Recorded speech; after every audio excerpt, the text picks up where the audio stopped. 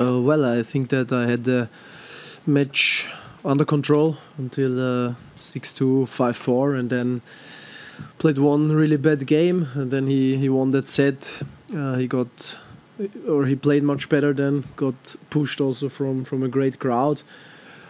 Third set was, I think, no break from either side, and he played a great tiebreaker.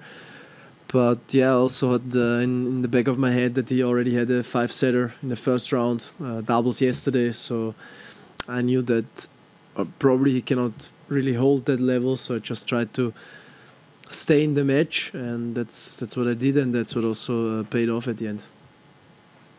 You didn't need the fifth set tiebreak. I'm curious what you think of that change here. That's the second year it's happening. And does that at all creep in your mind when you're entering the fifth set? Like, you know there's an end point? Not really. I mean, I like it that way because I think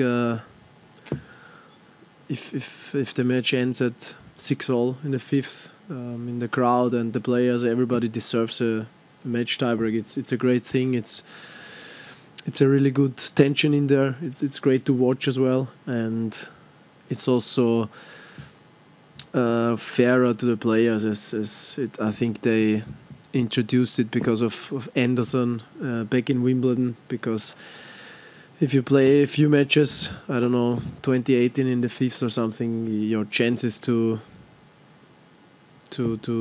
play a great tournament at the end, they go to zero almost.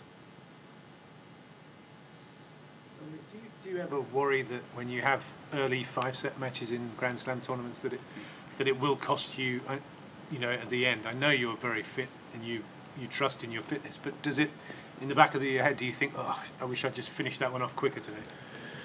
Of course it does, but not today because it was nice conditions, was not hot, and the match I think was 3 hours 20.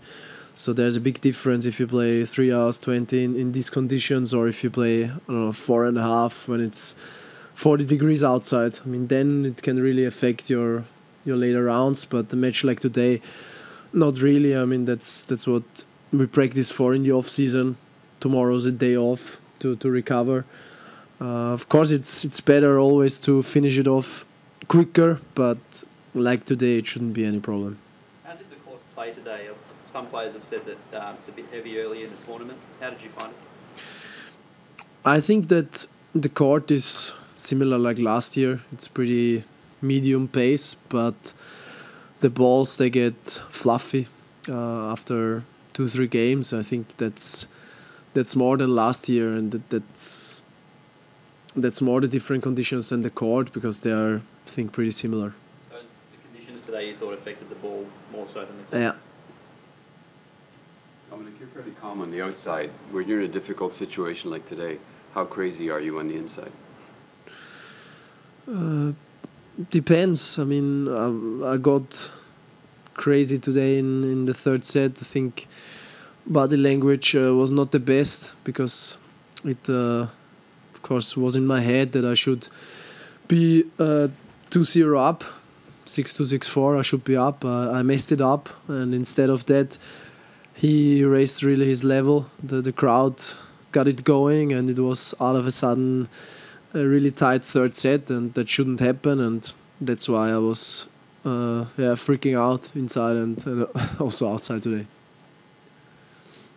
What were your thoughts on Alex's game as somebody who's trying to push up into the top 100? Obviously, he tries to bring the game to you. He hits pretty hard volleys. What were your thoughts on his game? Yeah, I mean, he's not really any weaknesses. Good lefty serve and comes in pretty well. So, well, there's not a single reason why he shouldn't get to the top 100 soon. But I think the most important is for all players like him just to keep up the great level they can play. They also prove they can play like in tournament like this, and then also, all the other weeks in the year. So when you are in a difficult match like that and you look and you see Thomas Muster in your camp, does it actually give you added sort of incentive to keep fighting and never give up? Well, I mean, that should come really from myself. I mean, that I never give up, that I fight till the end.